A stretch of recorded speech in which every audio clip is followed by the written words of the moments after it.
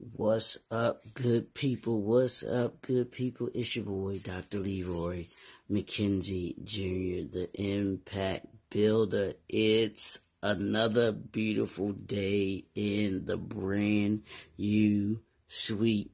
Y'all know what it is. It's not hump day. It's work for it Wednesday. We put in that work. On Wednesdays, man. I just got my walk-in coach, and I'm drinking my water. You know the goals. Drinking my water. This morning. But that's what we do. We do the work. If you're going to be successful in any aspect of your life, you got to do the work.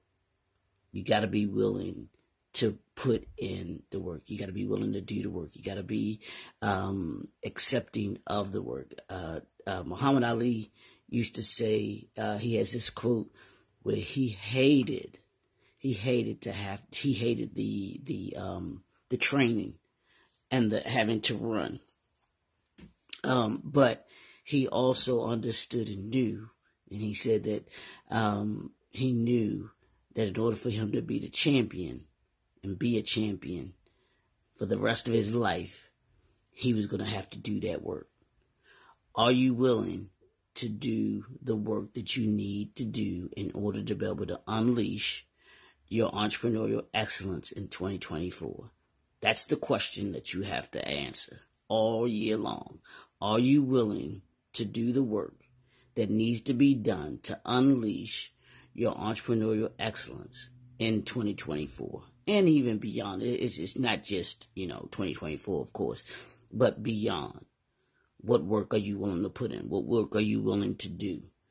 That's what we are after this year. That's why we do what we do each and every day, is so that we can unleash our entrepreneurial excellence into everything that we do, into those that we serve, into those that we work with, and those that work for us. That's what we do. Y'all know what we've been doing all week, what we've been doing this week and last week. We've been dealing with the 10 attributes of a high-value brand. Do you have these 10 attributes? Do you have these 10 characteristics? Do you practice these 10 principles? Y'all know I give principles. These are things that you can use daily, that we have to have within us innately in order to be able to be successful. So we talked about having the clarity of purpose. We talked about the consistency across all your touch points. We talked about authenticity. We talked about emotional connection. Do you have the emotional connection? We talked about the innovation and adaptability. Are you always thinking something new? What can we do different? Because I remember Steve Jobs in the movie Jobs with Ashton Kutcher, who Ashton Kutcher plays Steve Jobs, and he says, don't be better than the competition. He didn't seek to be better than the competition. He sought to be different, to do it differently. What it was that in the tech industry, it wasn't about being better than you. I'm going to be different than you because I'm going to do it in such a way that it's going to stand out from what everybody else is doing. So do you have that adaptability and that innovation? Exceptional customer experience. Do you give an exceptional customer experience each and every time that you get someone who is a customer or who is a client? Are you giving them the experience that will bring them back again and again and again? And yesterday we talked about quality and reliability. Do you have a quality product? Is your product reliable? Is it going to perform each and every time? Is it going to do what it needs to do consistently? It's reliable. It's dependable. It's something that that is going to perform each and every time. And so today, I'm going to talk about, here's an attribute, and you're going to have to think about this. But what it is,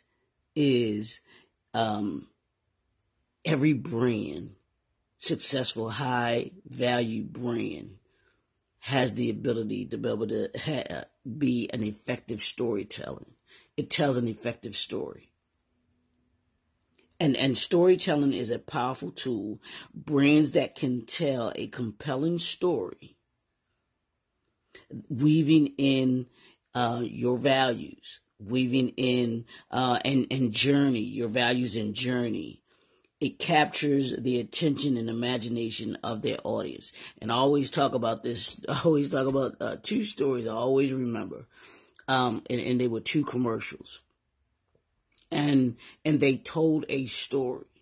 The first one, good morning, Pamela. Thanks for tuning in. They told a story. I remember the first time that I saw Tyrese Gibson, the singer Tyrese Gibson, on a commercial. He did the Coca-Cola commercial. And it was a young man. He's got his headphones on. He's getting on the bus. He's in his own zone. He's in his own zone. He's having just don't know what kind of day he's having, but from the commercial, you could tell the commercial was about this feeling. It told a story about this young man who was having a great day. He's going about his day. He's on the bus, and he's listening to his music, and he's vibing. And I remember saying, and he's got this big old smile. Y'all know that y'all ladies love the smile of Tyrese Gibson.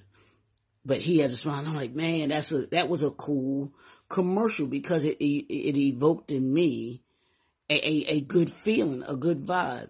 And that's what an effective story with a brand will do for those that you are seeking to serve. It will be that compelling. It'll be that capturing to you. So how capturing is the story that you want to tell with your brand? Do you even have an effective story? What's the story behind your brand? What's the story that you want to tell behind your brand? That's the homework today. I want you to think about your story, the story of your brand. What's the story behind your brand? Or is there a story? Why did you create the brand that you created? How did you create the brand that you created? One of the things that I like about the History Channel show that I talk about all the time, the engineers that built America, the toys that built America, the candy, the food that built America, and that series, that whole series, is there's a story behind each and every brand. When you go into the market today, tomorrow, whenever, you're in the store and you see these aisles and aisles and aisles of food, candy, whatever it is, or you go into a restaurant, or you go to wherever, you go into a Trader Joe's or something like that, you go into a Barnes and Noble, excuse me, but when I want you to think and think about it, there's a story behind each and every one of those brands. The story behind Holiday Inn. There's a story behind Holiday Inn. That the gentleman that created Holiday Inn, he wanted his pet dog to be able to go on vacation with him. Hotels didn't accept dogs. So the story was, I wanted to create a hotel where my dog could go on vacation with us. As a consequence, when you go to a Holiday Inn, you can have your pet go with you. The Subway story, the story of Subway, the chain restaurant. The gentleman that started Subway was asked a simple question at one of his family barbecue friend of the family asked him, because he was getting ready to go to college, he asked him, well, what was he going to do, and he didn't, he didn't know. He was trying to drum up some money to be able to pay for, I think a certain aspect of college. And the family friend suggested that he make sandwiches, that he start a restaurant. He funded what is now Subway. So you never know what someone's story is, just like someone never knows what your story is. So are you telling your story? Does your brand tell a story? J&F Enterprises, the brands that we have, it tells a story.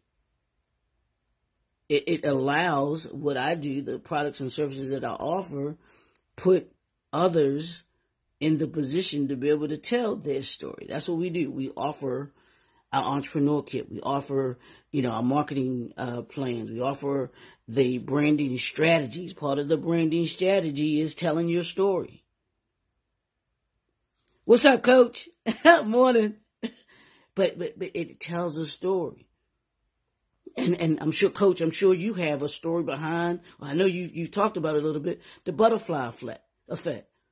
And you starting your business.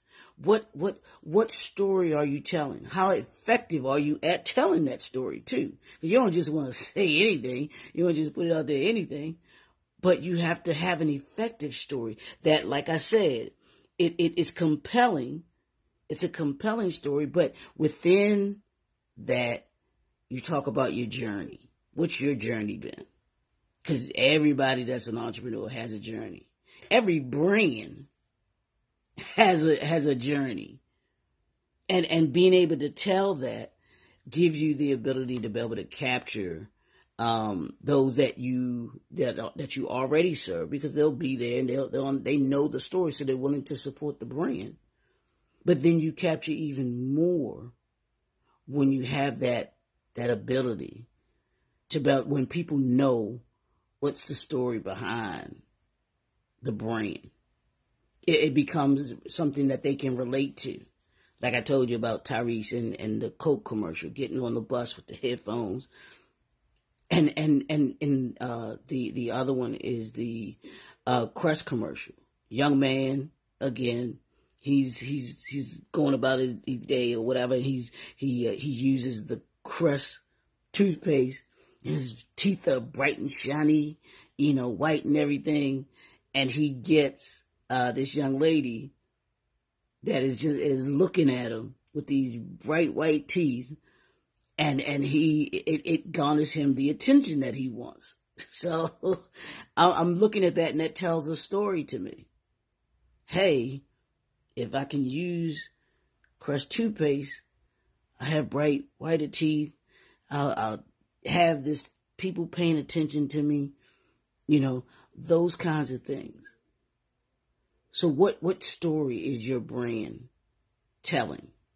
Or what story do you want your brand to tell today? Do you have one? Are you able to, if you were to speak with someone, you're at an event, you're networking, and people, they ask the general question, what is it that you do? But in what you do, you have this story about the brand that you created because you wanted to be able to have this kind of impact in the world. I know, Coach, you are always talking about the impact that you want to have on people's health. That's your brand story. And you live that story each and every day when you work with those that you serve. Same thing with me. Same thing I'm showing with Pamela.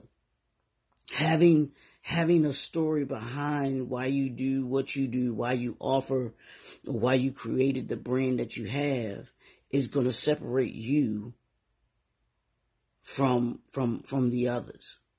Because not everybody has an effective story or are an effective storyteller. You can have a great story, but if you're not effective at telling that story, it's not going to capture, it's not going to capture the attention and imagination of the audience that you're trying to catch.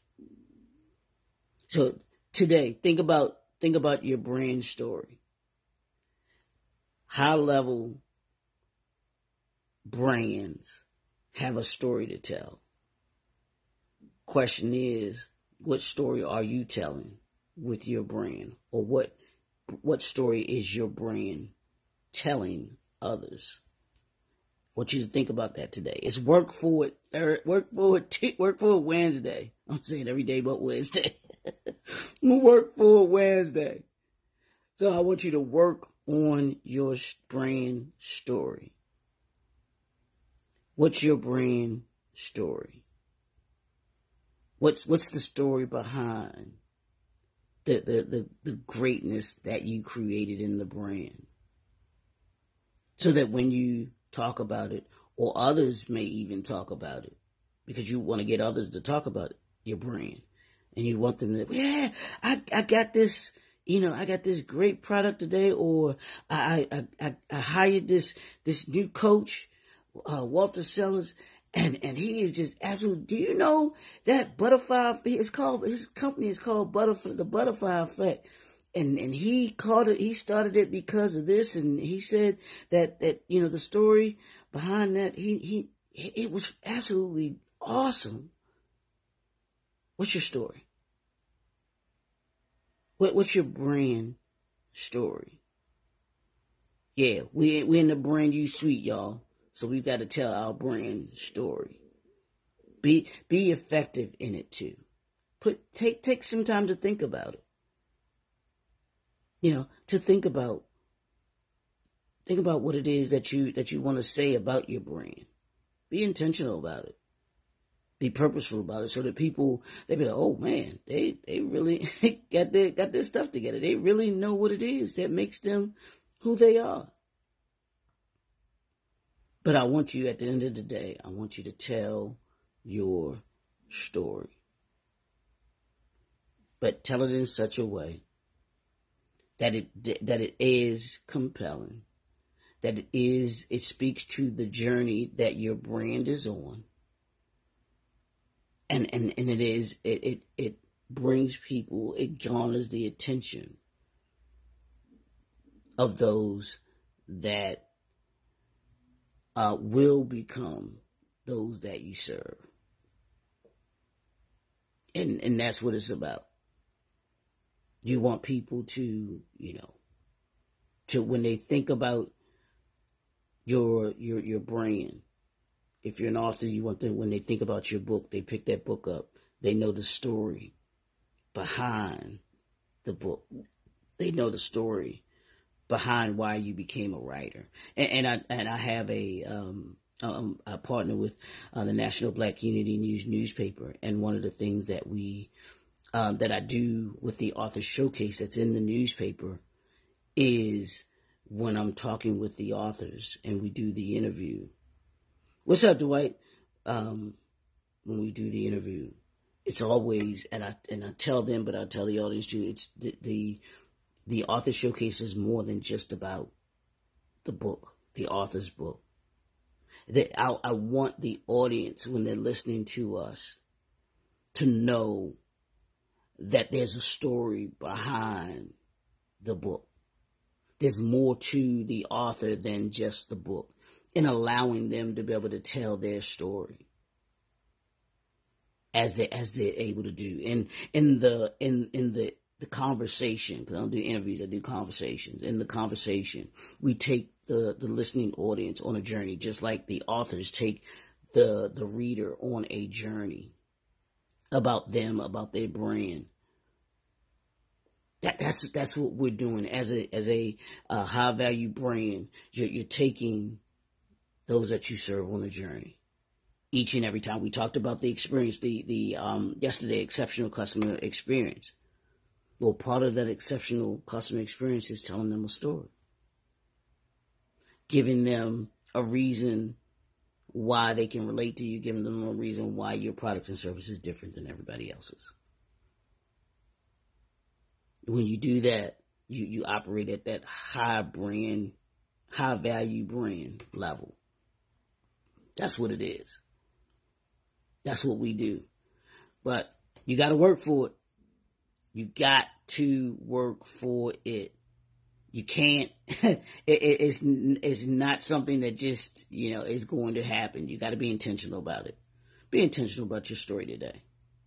Tell somebody today the story of your brand, and why you created or why you started the business that you started, or why you're going to create the business that you are creating, that you're in the process of creating. That's what high value brands do, y'all. Take a look at what those brands that you deem to be high value, and see what the story is behind them. I promise you, they have an effective story. They are effective storytelling and tellers about the brand. And actually, when I worked for Marriott, they told the story. It's literally the Marriott story, and it's about the family and how the hotels came, the name and the hotels came to be what it is today. The Marriott way. They call it the Marriott way, but that's nothing more than the Marriott brand. Chick-fil-A has a story. Every business should have a brand story.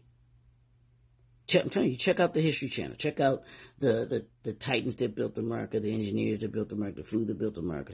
There's a story. Every brand has a story. Do you have yours? I want you to work on that today. And I want you to begin to